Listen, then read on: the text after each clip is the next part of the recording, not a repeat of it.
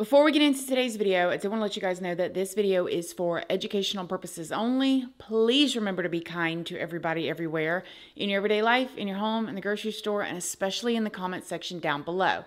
Please do not show hate to anybody, anywhere.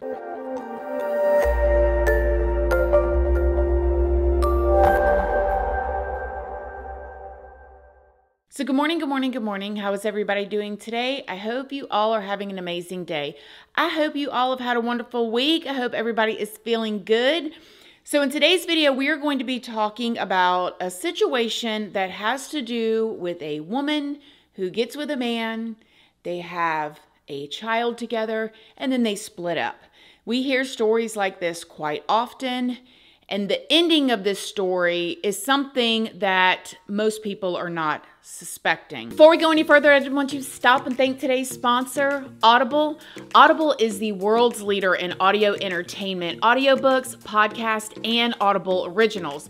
I have personally been a paying member of Audible for many years, and I really enjoy listening to like audiobooks or even sometimes their podcast when I'm doing things like going for a long walk, or when I'm cooking around the house, or when I'm cleaning, or when I just need a break from social media. And Audible has a must-hear collection of the latest and greatest in the thriller genre and what the thriller genre has to offer. And they have such a wide category of thriller type of content, and it just goes so much further than like storytelling, because when you're listening to audiobooks on Audible, you can like hear more of the psychology aspect, which is something that I am personally very fascinated with. Some of my current favorites are American Predator, and that is actually the very in-depth storytelling about Israel Keyes. I actually did a video on him a couple years ago. Also, The Betrayal, and this is about the crisis in the Catholic Church. Also, this audiobook Chaos, this is actually about Charles Manson, but it's not just about him. This audiobook goes into some of the biggest secrets of the 60s. And I've also been really enjoying listening to audiobooks about the Nephilim. Do you know about the Nephilim? If not, look it up. If you have not already tried Audible, well, now is your chance, because Audible is going to give all y'all new members a free trial, and members also can get full access to a very large and growing selection of included audiobooks, Audible originals, and their podcast. And when you become an Audible member, you get to choose one title a month from their entire catalog, including the latest bestsellers and their new releases. So to get your free trial, all you got to do is go to audible.com/Christina Randall, or you can just text code Christina Randall to 500 for a free trial of Audible today. Yes, all you got to do is go to audible.com/Christina Randall, or text code Christina Randall to 500 to get your free trial today. Thanks again, Audible. Now, real quick, I have a question for y'all, something that I want you to think about. What would you do to save your relationship? Like, how far would you go? Would you go to therapy? Would you suggest maybe girls or guys nights out? Maybe even an open marriage? You know, I don't know, animal therapy? Like, what would you do, or how far would you go to be willing to save your marriage? That brings us to the case of Annastasia Holmes. Now, Annastasia goes by Annie to all of her family and friends. She was born in 1981 in Gresham, Oregon, and she was raised by her mother and her stepfather after her biological father passed away when Annie was just a teenager. Annie had what was considered to be a pretty normal childhood, and from everything I could find, she pretty much stayed out of trouble. She was a good girl. She loved her family, and she didn't really cause any waves in her life. Annie loved to play tabletop role-playing games. Think games like Dungeons and Dragons. And she spent a lot of her time playing games at these local shops. There was this one game shop that Annie would go to play games and hopefully attract other people there that likes to play these types of games too. And this is when she met a man named Matthew Hester. And he also really liked playing the same type of games that she played. Annie and Matt basically instantly had a connection and they began dating. And not too long after that, they got married in 2008. Then in 2011, the two of them had a daughter together. Friends would say that Annie absolutely loved her daughter and she loved her husband. And she planned on being with her husband, Matt, for the rest of her life. Annie wanted to be a stay-at-home mom, but she wasn't able to because her and Matt's marriage basically started to fall apart. Now, you guys remember that question that I had for y'all at the beginning of this video. Annie loved Matt. And when their marriage was falling apart, she was desperate to do anything that she could basically to fix it, to keep him interested, to keep this marriage and their family together forever. And she agreed to try to have an open marriage with Matt. However, there was only one condition with this open marriage, and it was that they had to be honest with each other about who they were seeing on the side. Now, this was the last-ditch effort to try to save their marriage, but it only ended up making things worse. Annie supposedly found out that Matt had actually been seeing someone else, and he lied to her about it, which broke the only rule that they basically had set up, and at this point completely tore her trust with him, like, up. You guys can only imagine. So Annie at this point is like, I've tried everything. I've even said it's okay for you to step outside of the marriage. Just let me know. And he was still hiding and not being honest with her.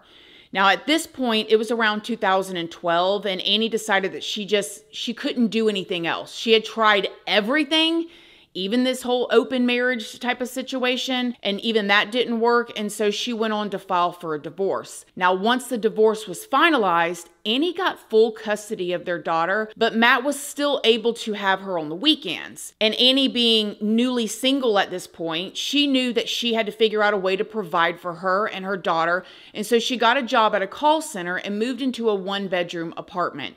And already, minus the little deal they had with the marriage situation, this sounds like so many people I know in their relationships. You know, they get together, and I'm sure a lot of you guys watching this have a kid, it doesn't work out, one of them ends up becoming a single parent, doing everything that they can to make ends meet and try to co-parent with their ex.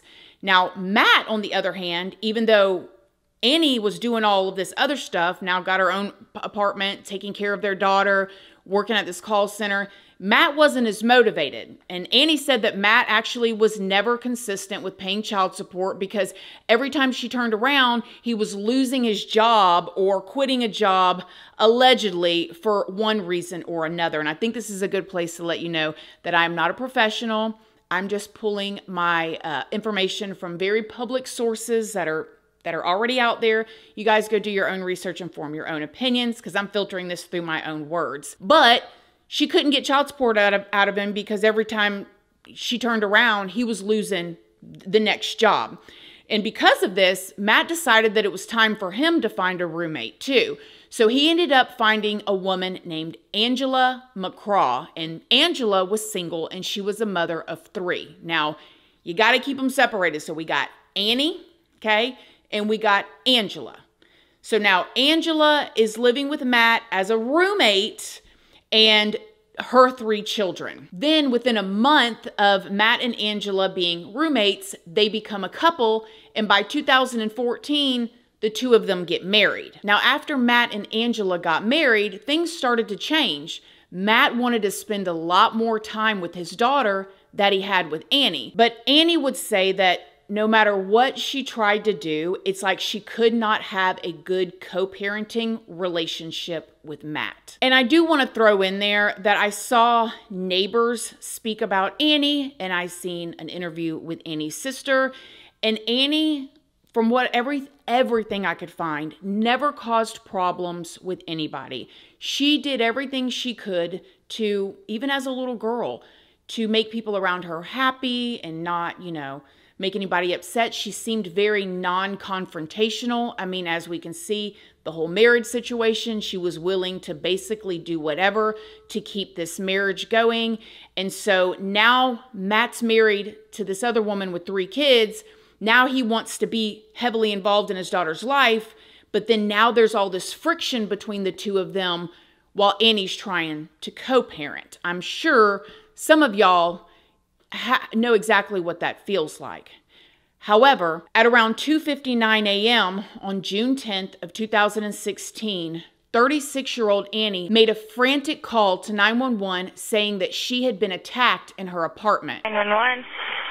Oh, I'm trying to kill me. 911, how can I help you? I'm trying to kill me. What happened? I'm moving from first everything. Somebody tried. Where is this person at now? I'm not here. Do you need an ambulance? Yes. No. Do you know the name of the person that did this to you? No. Are you bleeding a lot? Okay. I'm getting lots of help heading in that direction, okay? Can you tell me what your name is? First responders arrived within minutes and they rushed Annie to the hospital where she was pronounced deceased. They tried everything that they could to save her or revive her and nothing worked. Now, Annie's autopsy revealed that she had been struck, we'll say with like a blunt force sharp object over 60 times, and the wounds ranged from the depth of about 1/2 inch to 8 inches, okay? 8 inches deep. And they basically pierced all of her vital organs. It was an intense scene that the investigators arrived at. When the detectives were looking over the crime scene, this is when they realized that it appeared that Annie's window air conditioner had been pulled out from the window and a cinder block was placed beneath the window, and this looked like it was used to be stepped on to step up into the window. They believe that this is where the attacker entered Annie's apartment. Also, they saw quite a bit of red bodily fluid splattered evidence that indicated that Annie had actually been laying in her bed when she was attacked. They also said that from the crime scene, they could tell that she tried to make her way to the front door to escape, and she also had quite a bit of defensive wounds on her hands, showing that she did try to fight for her life. There were also several blood knives at the crime scene and also a footprint in this red bodily fluid as well that was found on the floor. Detectives began to search all around like the neighborhood, and they went off to interview several of Annie's neighbors who said that they did hear screaming at around 11 p.m. They heard a bunch of thuds and moans afterwards, but they didn't see anything suspicious. Now, remember, the 911 phone call came in at 2:59 a.m. So from everything that's out there, it looks like whoever came into her apartment could have been there for like 4 hours. And it seems like the person that came in and was there for 4 hours, it could have been like a torture session. While the detectives were scoping out the scene, they found Annie's daughter's room with all of the toys and stuff like that, and they realized that there was no little one in the apartment. And this is when they began to panic for a while because they thought that maybe whoever came into the apartment came in there and did this and left with Annie's daughter. However, as they continued to investigate, this is when they found out that Annie was actually with her father, Matt, that current weekend for his visitation with her. So the detectives went and found Matt and they brought him in for questioning. Matt went in willingly and he told the detectives that he had picked his daughter up late that day from Annie. He also told the detectives that he had zero reason to want Annie gone. But during the interview, the detectives received security camera footage from Annie's apartment building that showed a car that looked an awful lot like Matt and Angela's car, and this car was at Annie's apartment complex. Now, when Matt was asked about this, he said he did not know why his car would be there because he was asleep the whole time. When the detectives interviewed Angela, Matt's new wife, Angela told the detectives that him and Annie had been in this like nasty like custody battle over their daughter, and that Annie was not allowing Matt to see like their daughter as much as he wanted to. So it seemed like there was a little bit of friction there that Matt had left out during his interview with the detectives. Now, Angela did deny that the car that was in the security camera footage was her and Matt's. She also said that the night that all of this stuff went down, that she had been really sick and she was throwing up on herself at the house, and that Matt had been helping her clean herself up. But this was also another detail that Matt never mentioned in his interview, which seems pretty important, because if they say, "Where were you that night?" and you say, "Oh, I was at home playing games with the kids, but now your wife is saying that she was super sick, she was getting sick all over the place, and he was helping to clean that up," you would think that that would be something that you would mention. However, Matt and Angela's roommates did tell the detectives that they saw Matt and Angela at the home, and that they had also saw them sleeping that night. And so because of this, they had to let Matt and Angela go home. According to court records, Matt was wanting to get full custody, and he had been claiming that Annie was an unfit mother. But Annie worked a full-time job, and she kept a very nice and clean home. And so no matter what Matt told the courts, they could not prove that Annie was an unfit mother. Matt and Angela, on the other hand, apparently lived in filth, and they were only surviving financially off of government assistance. Matt said that all of his and Angela's children had like all of these different disabilities, and because of that, him and Angela actually got a nice size Social Security disability benefit checks for each of the kids, and I think it was around like $2,000 a month or something like that. Angela's ex-husband, you follow me? This is Angela right here, Matt's new wife at the time. Angela's ex-husband told the detectives that the reason that he divorced Angela was because she was convinced all of their children needed prescription medications for their several different disabilities, to the point where he just couldn't take the amount of poison and what he considered to be drugs that Angela was putting into their bodies anymore.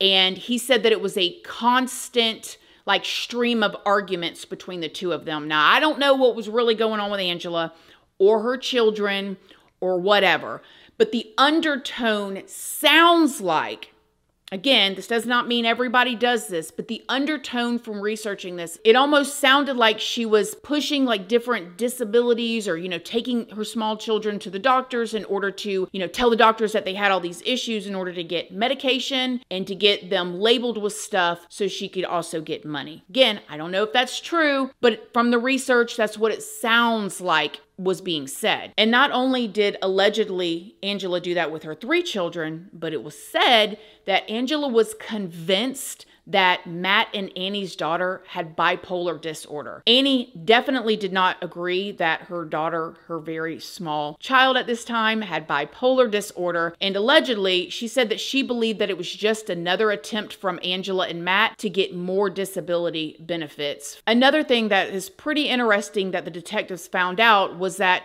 only a month before Annie's passing, a judge actually awarded Annie full custody once again, and had ordered Matt to pay $13,140 in back child support, plus $29,000 in legal fees. And Annie even had a $100,000 life insurance policy that had her parents as the beneficiary. And not even a week after Annie passed away, the insurance company contacted the detectives to tell them that Matt, her ex-husband, had called them to see if he was still the beneficiary and if he was going to get a payout. At this point, the detectives felt like they had the motive between, all of the arguing allegedly about the bipolar and the benefits, and now the child support and these legal fees, and him reaching out, seeing if he was going to get the $100,000, life insurance policy. The detectives is like, whoa, okay, this seems like the motive, but it just still didn't seem like enough for them to go and arrest them. So the detectives continued to investigate. They were able to get a GPS record for Angela's phone, and when they did, they found that just 3 days after Annie had been slain, Angela's phone was shown going into like this wooded area. It showed that this was the only time she had went into this wooded area. She stayed there for 7.5 minutes. She left and she never went back there again. So the detectives decided that they were going to go to this wooded area, look around, and try to figure out why she was there. Now, when the detectives got there, they saw that the spot went either up, where you could like walk up this wooded area, or you could walk down. The detectives just guessed that Angela, if she went there, she would probably take the easy route and go down. And when they did, this is when they found the evidence that they would need. When they went down this hill, they found like this little creek area that was about 4 foot deep. I believe it was a volunteer, like a person with the investigators that went in, and this woman went into the water and she began to search around. She ended up coming across this like big gray plastic bin. And when they pulled the bin out of the water, they found that it had another like plastic bag inside of it, and it had rocks in it in order to weigh it down. When they pulled the contents out of the bag that was in this bin, this is where they found bloody clothes. Now, interestingly enough, they found a pajama top that had different colors on it, and it had like a skull on it. When the investigators had Matt and Angela's home searched, they found the pants, the pajama pants that matched that top that was in that bin. They also ended up finding a boot that had been wedged in these like logs that was in this wooded area. When they took the boot in, this is when they found that the bottom of the boot matched the bloody footprint that was found at the crime scene. When this bloody boot print came back, they were also able to find that Angela had purchased these boots back in 2015, and this was really all they needed. The evidence at this point was seemingly overwhelming. But if that wasn't enough, later it would come back that Angela's DNA was then found on one of those sharp objects that was in the house. In October of 2017, 37-year-old Angela was arrested and charged with aggravated murder and first-degree burglary. After Angela's arrest, Matt was questioned by the detectives again, and this time he said on the night of the attack, Angela had came home covered in all this red bodily fluid, and he said that he helped Angela clean herself up, but besides that, he had nothing to do with the situation that happened between Angela and Annie.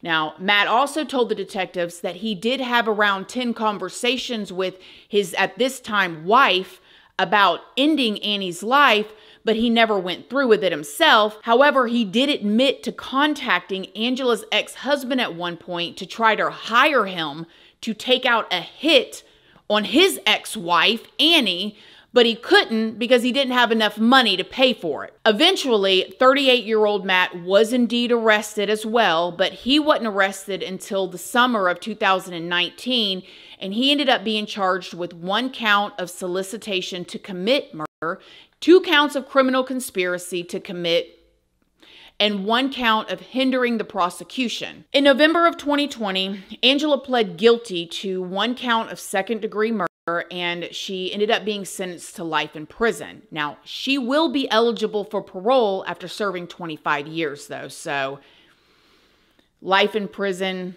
25 years, that's what she ended up.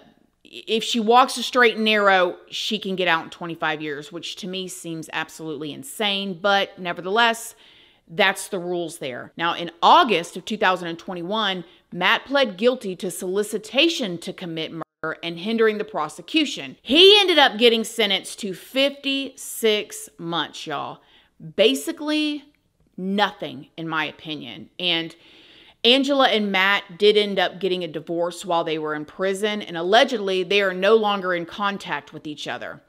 Angela's children ended up getting put in foster care, and Annie and Matt's daughter ended up going to Annie's parents, and she's being raised by her grandmother, which is a really good thing. I'm really glad that their daughter ended up going with somebody who seemingly will love her and protect her and do right by her. Matt was actually supposed to be released in March of 2023, but I was not able to find any information if he ended up getting out or not. So either he's out right now or he's still in.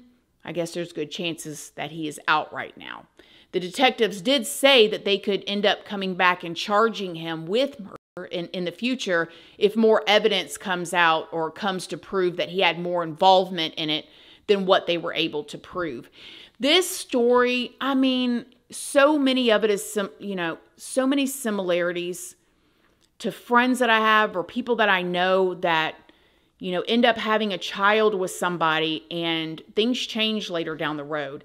I am a firm believer that you can be with somebody, marry somebody, and love them and feel like you're doing all the right things, and that other person can change. You never know what could happen. Many different things could happen. Mental health can come out of nowhere. There's just different things that can happen, but I see this type of thing so often where either I know the father that is trying everything to co-parent and be a good parent, and the other person is doing all of this crazy mess, or I know a mother who's doing it, like doing everything they can to be a good parent and co-parent, and the father's doing all this crazy mess. Now, I do know people that co-parent well together too, but then like in this situation, you have the new wife that comes in like, what in the heck? I want to know so bad too if there are substances involved. I feel like that is not put in the forefront hardly ever in a lot of cases. Because do people really in their right minds think they can do something like this and get away with it? Like, what were these two actually thinking? And poor, like, Annie's daughter. I'm going to say Annie's daughter because Matt sure wasn't acting like a father when he did all of this stuff. Like, how about go get a job instead of planning on ending your child's mother's life? Devastating. She tried everything to make this man happy. So what do you guys think? Have you heard about this situation? Have you been in a situation similar? Like maybe you have been in a co-parenting relationship where you've tried everything to make it work with the other person, and maybe it did work just fine. Maybe they get another person in their lives and then things quit working. I don't know. Absolutely sad. Really seems like Annie did everything right, and yeah, y'all let me know what you guys think in the comment section down below. Other than that, I love you guys. Thank you all for being here, and I will see y'all in the next video. Love you guys. Bye.